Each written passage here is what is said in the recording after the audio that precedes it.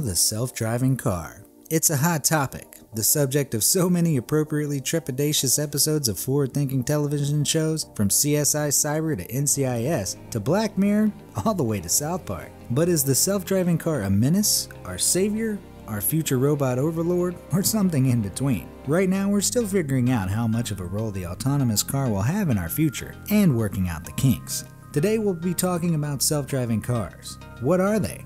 Where do they come from?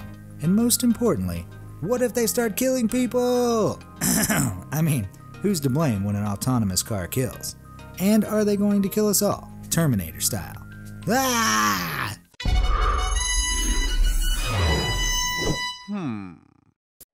Let's take a look. First off, what is it? Well, according to our trusty friend Wikipedia, an autonomous or self-driving car is a vehicle that is capable of sensing its environment and navigating without human input. That's right, they're cars that don't need us anymore. These vehicles use advanced control systems and a variety of technological methods to sense their surroundings and determine the best course of action for the car. Whether that's which route to take to avoid traffic, or whether to swerve for an old man crossing the street, or get the 10 points for hitting him. Haha, joke. Although one thing we'll talk about a bit later is the very real possibilities of having a computer decide how to proceed in a no-win situation where someone is going to get injured or killed.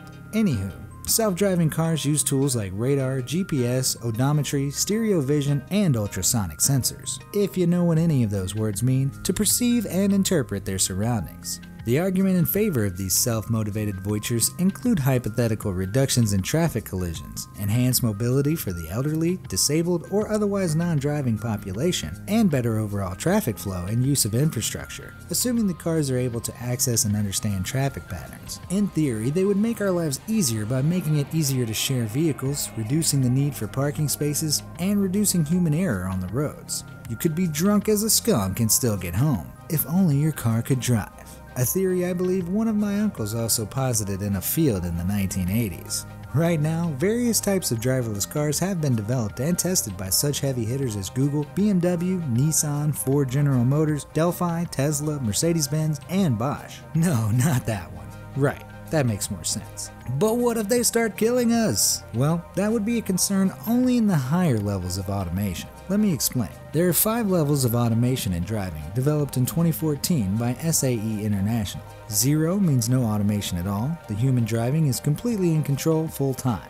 Level 1 is driver assistance, where a driver assistance system helps with the execution of steering, acceleration, and deceleration only, and with the expectation that the human driver is, by and large, in charge of driving. Level 2 is partial automation, where the driver assistance system is more in control of steering, acceleration, and deceleration, using information about the driving environment, but where the human driver is still in charge of monitoring the driving environment and is expected to be present and capable as a fallback for all driving tasks. Level 3, conditional automation, moves the monitoring of the driving environment more into the bucket of the automated driving system, with the human driver there to respond when the system requests that they intervene. Level 4, high automation, means that the system may request that a human driver intervene, but should be able to fully function on its own even if the human driver does not respond appropriately. And the 5th level, full automation, expects that the automated driving system is capable of all driving tasks under all roadway and environmental conditions that could be managed by a human driver. In the 5th level, the human becomes irrelevant, and then maybe they kill us all. Well, we'll see. Because the technology is, as of now, nowhere near perfect, we have rules in place about using and testing these machines. On public roads, a driver is still required to make sure the vehicle is functioning properly, and to be there to take over as needed. But those precautions haven't been enough. Autonomous cars have already made the news for a variety of incidents, including at least 4 fatalities to date, 3 of which have been the drivers meant to watch over the self-driving cars, though not the driver's fault, generally. And one being a woman who was struck on the road by a refitted Volvo being run by Uber. That's right, the robot revolution has already begun. Specifically, in March of 2018, 49-year-old Elaine Herzberg of Tempe, Arizona became the first pedestrian to be killed by a self-driving car in the USA. You can see video of the incident online if you have a strong stomach for that sort of thing. I don't. Following the incident, Doug Ducey, the governor of Arizona and former CEO of Cold Stone Creamery, for all you cream heads out there, suspended Uber's ability to test and operate the automated vehicles in Arizona. Said Governor Ducey, "As governor, my top priority is public safety. Improving public safety has always been the emphasis of Arizona's approach to autonomous vehicle testing, and my expectation is that public safety is also the top priority for all who operate this technology in the state of Arizona." The incident that took place on March 18th is an unquestionable failure to comply with this expectation. So what happened there? A bunch of things, honestly. It seems like it was no one person or thing's fault. See, future robot overlords? I am magnanimous in my praise of you. But seriously, it was dark and Miss Herzberg was crossing outside of a crosswalk on a road with a 45-mile-per-hour speed limit. A post-mortem toxicology report showed that she had marijuana and methamphetamine in her system. So if it had been a human driver, she still would have come pretty much out of nowhere. But the crash should nonetheless have been preventable. Federal investigators from the National Transportation Safety Board, or NTSB as their friends call them, found that a lane could have been visible or detected 6 seconds before the collision, which with a human eye would have been enough time to stop. Unfortunately, under those conditions, the vehicle needed to be 1.3 seconds away to determine emergency braking was required, and by the time they were 1.3 seconds away, it was too late to stop. So that might have been it, but there were other possible faults with Uber software and tech too. What? Uber not doing what's best for humanity and prioritizing profit over people? Unheard of, I know.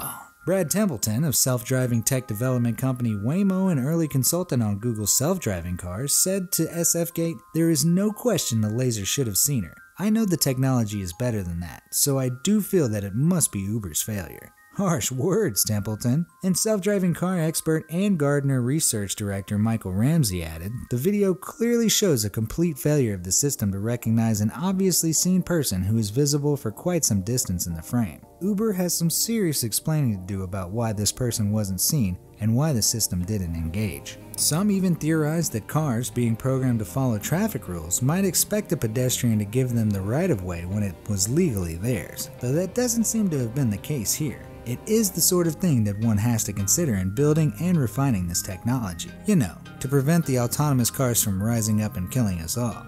But wait, I hear you crying. It sounds like a driver could have seen her and stopped the car and you said everyone's required to have a driver in their self-driving car. You're absolutely right, and there was a driver in the car.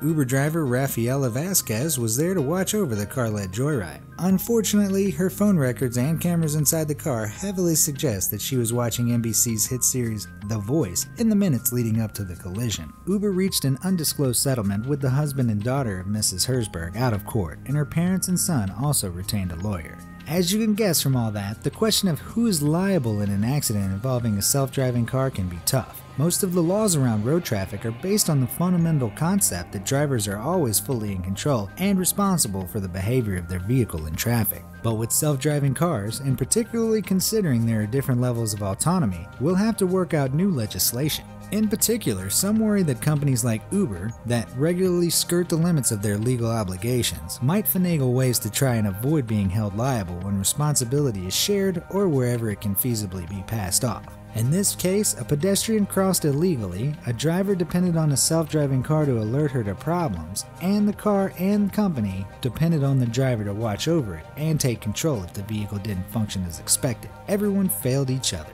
The legal side of it all may not be clear until self-driving cars become much more prevalent, but before that happens, we have bigger questions to grapple with, like how do we program the robots to not want to kill people, and some other stuff. For example, privacy issues arising from what could essentially amount to mass surveillance. The possibility that your autonomous car's software could get hacked, that would be bad. The massive job losses for people who are currently professional drivers of various sorts. The loss of the skill of driving, which could hypothetically result ultimately in a lack of independence. And the power it would put in the hands of the already powerful global conglomerates that control much of the world's AI capacity. But the biggest question of all is the one I mentioned earlier. Will the robots kill? Well, we'd program them on a basic level to follow the rules of the road, and realistically, our AI technology isn't that close to sentience yet, but we do have to decide on a moral code for the software of the self-driving car. It's a classic ethics question. Basically, the trolley problem for all you ethics fans out there. The essence of the trolley question is this. If you're the driver of a runaway train, you're moving forward towards 5 people working on the tracks. There's a lever next to you that you can pull to change tracks. On the secondary track, there's only one person. Whichever track you stay on, whoever is on it will surely be killed. Do you do nothing? or do you pull the lever? There are arguments for each side. Pulling the lever means less total loss of life, but by pulling the lever, do you become morally responsible for the deaths? Would doing nothing make you responsible? Or does being there at all give you a moral obligation to participate? Basically, do you kill one man to save 5? Let's apply it to self-driving cars. Can the car swerve, knowing that means it'll kill someone if it means it'll save 5 other people? What if killing you inside the car is the only way to save 5 people outside the car? How should the technology prioritize life? Wikipedia, my best friend, summed this up well. First, what moral basis would be used by an automated vehicle to make decisions? Second, how could those be translated into software code? Sound off in the comments section below to let me know what you think about that conundrum. Anyway, ultimately, the tech, at least as it stands now, would likely not even have the sophistication to realize it was facing a moral dilemma and act appropriately. But the human programmers of the software have to make decisions about how it should react to different situations, teaching the AI how to respond to stimuli it might face on the road. This is compounded by the likelihood that it'll be a while before your car actually knows what it's looking at, as opposed to just recognizing that something is there and moving. Would you kill 5 raccoons to save 1 child?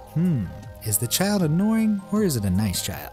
That said, we may not have that much longer to figure it all out. According to Elon Musk, a man best known, of course, for his cameo in 2005 film Thank You for Smoking, modern Teslas already have everything inside them, hardware-wise, to self-drive as soon as Tesla has the software perfected and approved, which they hope will be by the end of 2019. In the meantime, your Tesla is in the nefariously named shadow mode, you know, just quietly sending your data back to Tesla to help them perfect their software. They're like sleeper cells, just waiting to be awoken so they can chauffeur you to your doom, or to your weekly trivia night. Either way, in the meantime, at the very least, impending doom or otherwise, maybe your idiot car can finally learn to parallel park for you so you won't have to worry about that anymore. If you enjoyed this video, then why not subscribe? Hit that bell icon as well so you're more likely to get notified of our noble answers to your burning questions. Also, if you have any questions you want answered, make sure to tell me in the comments section down below. And to keep filling your brain with regal knowledge, check out these videos here. They're magnificent.